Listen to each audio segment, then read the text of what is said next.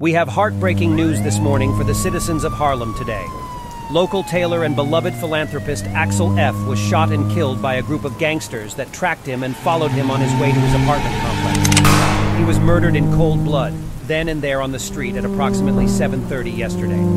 Witnesses say it was a group of 3 belonging to a nefarious gang active in the area. Investigators have guessed that the men have escaped to a hideout nearby, and they hope to have them tracked down soon before another life is meaninglessly taken. Although we don't know much information on the current situation, one thing is for sure.